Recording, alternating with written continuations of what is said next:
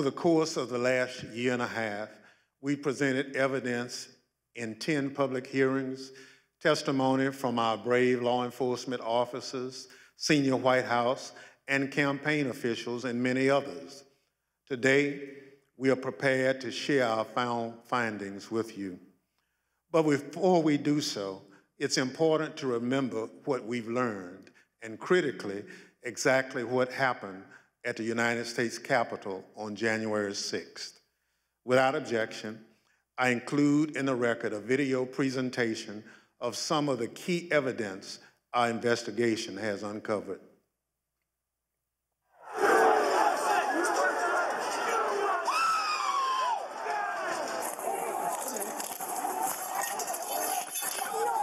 There were officers on the ground.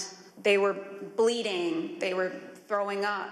I mean, I saw friends with blood all over their faces. I was slipping in people's blood. As I was swarmed by a violent mob, they ripped off my badge. They grabbed and stripped me of my radio. They seized ammunition that was secured to my body. They began to beat me with their fists and with what felt like hard metal objects. The key thing to do is to claim victory. No, we won. Fuck you. Sorry, over. We won. Yeah. You're wrong. Fuck you. Right out of the box on election night, the president claimed that there was major fraud underway. I mean, this happened, as far as I could tell, before there was actually any potential of looking at evidence. I didn't think what was happening was necessarily honest or professional at that point in time. So that led to me stepping away. Generally discussed on that topic was whether the fraud, maladministration, abuse, or irregularities, if aggregated and read most favorably to the campaign, would that be outcome determinative? And I think everyone's assessment in the room, at least amongst the staff, Mark Short, myself, and Greg Jacob, was that it was not sufficient to be outcome determinative. I told him that I did believe, yes, that once those legal processes were run, if fraud had not been established, that had affected the outcome of the election, then unfortunately, I believed that what had to be done was concede the outcome. What were the chances of President Trump winning the election? After that point? Yes. None. So what are we going to do here, folks? I only need 11,000 votes. Fellas, I need 11,000 votes. Give me a break. The numbers are the numbers. The numbers don't lie. We had many allegations, and we investigated every single one of them. Did one of them make a comment that they didn't have evidence, but they had a lot of theories? That was Mr. Giuliani. And what exactly did he say, and how that come up? My recollection, he said, we've got lots of theories, we just don't have the evidence. You're asking me to do something that's never been done in history, the history of the United States, and I'm going to put my state through that without sufficient proof? It's a tape earlier in the day of Ruby Freeman and Shay Freeman Moss and one other gentleman quite obviously, surreptitiously passing around USB ports as if they're vials of heroin or cocaine. In one of the videos we just watched, Mr. Giuliani accused you and your mother of passing some sort of USB drive to each other. What was your mom actually handing you on that video? A ginger mint. Do you know how it feels to have the President of the United States to target you? The President of the United States is supposed to represent every American, not to target one.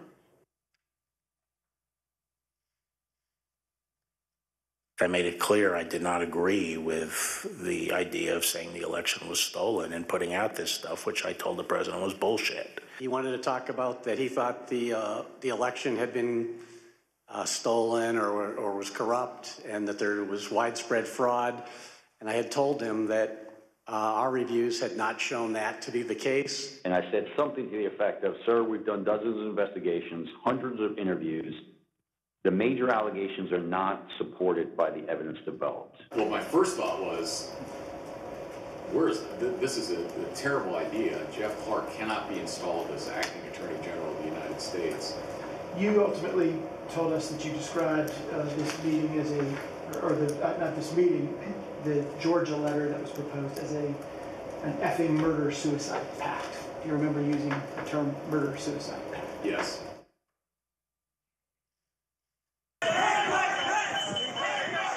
Was it your impression that the vice president had directly conveyed his position on these issues to the president, not just to the world through a dear colleague letter, but directly to President Trump? Many times.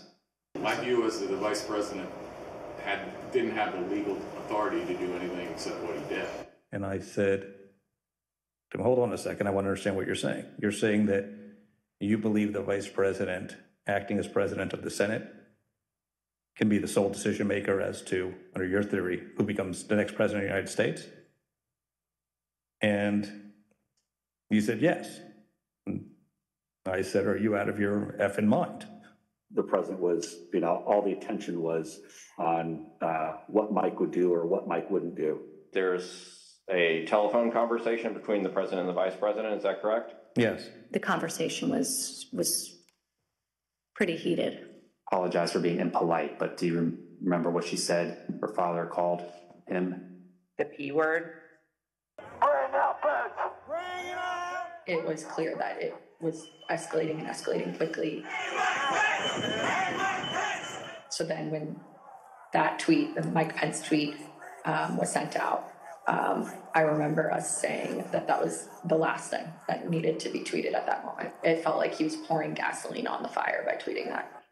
They've gained access to the second floor, and I've got public about 5 feet from me down here below. Okay, copy. They are on the second floor, moving in now. We may want to consider getting out and leaving now. Copy. The members of the VPT tel at this time were starting to fear for their own lives. There were calls to say goodbye to family members, so on and so forth. Approximately 40 feet. That's all there was. 40 feet between the vice president and the mob.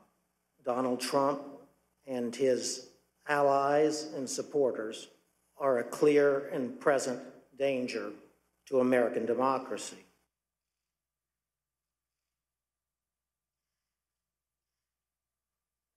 We got derogatory information from OSINT suggesting that some very, very violent individuals were organizing to come to D.C. As Mr. Giuliani and I were walking to his vehicles that evening, he looked at me and said something to the effect of, Cass, are you excited for the 6th? It's going to be a great day. I remember looking at him and saying, Rudy, could you explain what's happening on the 6th? He had responded something to the effect of, we're going to the Capitol. It's going to be great. The president's going to be there. He's going to look powerful. He personally asked for us to come to D.C. that day. And I thought, for everything he's done for us, if this is the only thing he's going to ask of me, I'll do it. Well, basically, the president, got everybody riled up, told everybody to head on down. So we basically were just following what he said.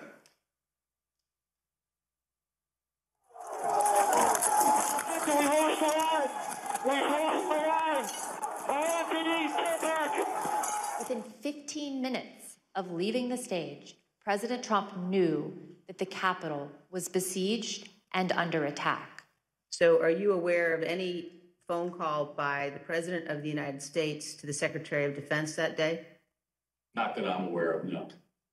Are you aware of any phone call by the President of the United States to the Attorney General of the United States that day? No. Are you aware of any phone call by the President of the United States to the Secretary of Homeland Security that day? I'm not aware of that, no. Did you ever hear the president No. ask for the National No. Guard? Did you ever hear the president ask for law enforcement response? No. You got an assault going on the Capitol of the United States of America. And there's nothing. No call, nothing, zero. I remember Pat saying something to the effect of, Mark, we need to do something more. They're literally calling for the vice president to be effing hung. And Mark had responded something to the effect of, you heard him, Pat. He thinks Mike deserves it. He doesn't think they're doing anything wrong. You on the staff did not want people to leave the Capitol. On the staff? In the White House. I can't think of anybody, you know, on that day who didn't want people to get out of the Capitol once the, you know, particularly once the violence started. No. I mean,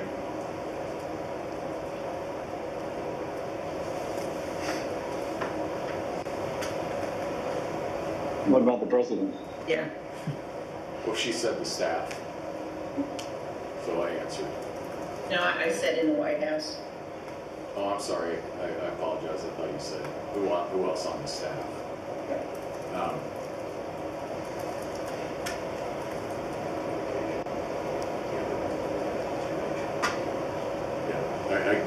I can't reveal communications, but obviously I think, you know,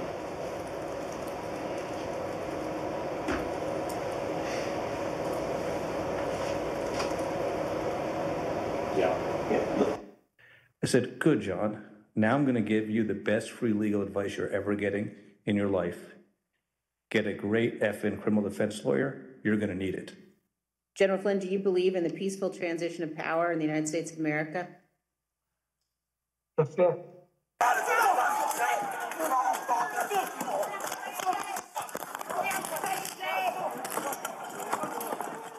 Another officer unconscious. The turret. What turret?